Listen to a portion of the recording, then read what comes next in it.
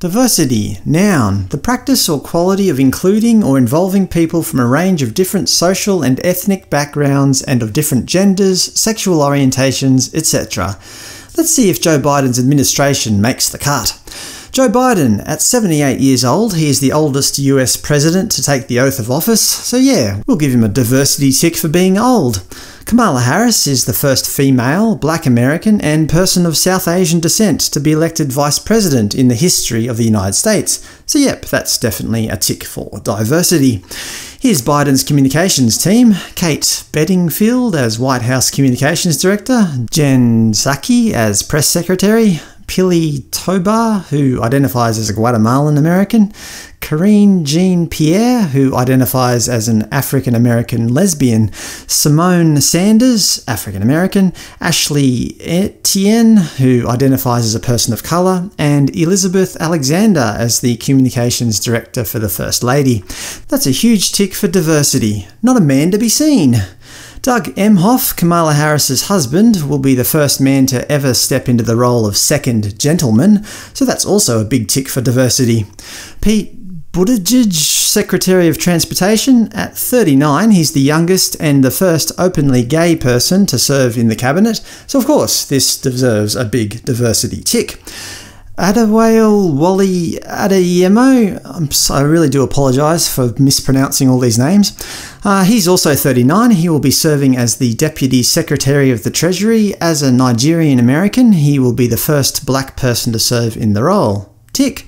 Rachel Levine, Assistant Secretary for Health. She will be the first ever openly transgender federal official to be confirmed by the Senate. Tick.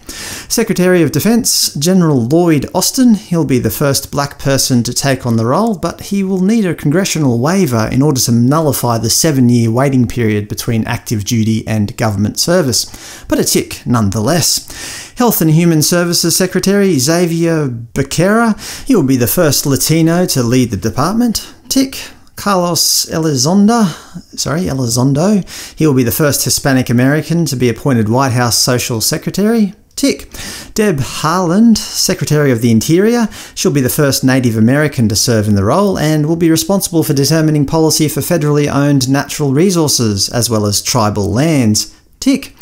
Avril Haines, Director of National Intelligence. She'll be the first woman to fill the role and will be responsible for overseeing the 17 agencies that make up the nation's intelligence community.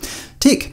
Kathleen Hicks. She'll be the first woman to serve as the Deputy Secretary of Defense. Tick. Secretary of Homeland Security, Alejandro Mayorkas. Being born in Cuba, he will be the first Latino and first immigrant to serve in the role. Tick.